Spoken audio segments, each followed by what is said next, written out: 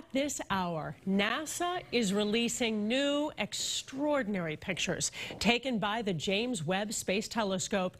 They're giving us our deepest view of the universe ever. And as WBZ's Anna Meiler reports, scientists say these images change everything. We are ready to see Webb's first image of a star dying. This is one of the new images from the James Webb Space Telescope, showing the universe like we've never seen it before.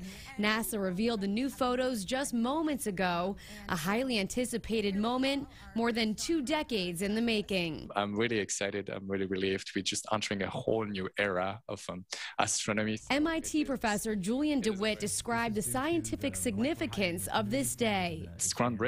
It's like going from listening to a radio to suddenly being able to watch television. A sneak peek of the photos was shared at the White House yesterday. The deep field image is filled with lots of stars and never before seen galaxies. That light that you are seeing on one of those little specks has been traveling for over 13 billion years. We know the universe is 13.8 billion years old. We're going back almost to the beginning. The $10 billion telescope is stationed about 1 million miles from Earth and will help answer the biggest questions about space. What happened after the Big Bang? How did the galaxies grow? How did the first black holes grow?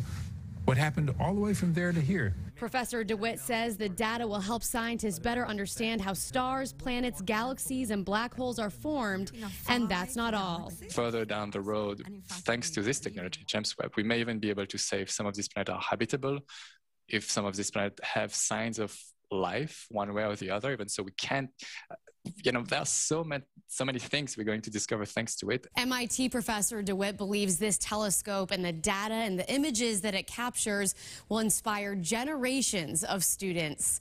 Anna Meiler, WBZ News.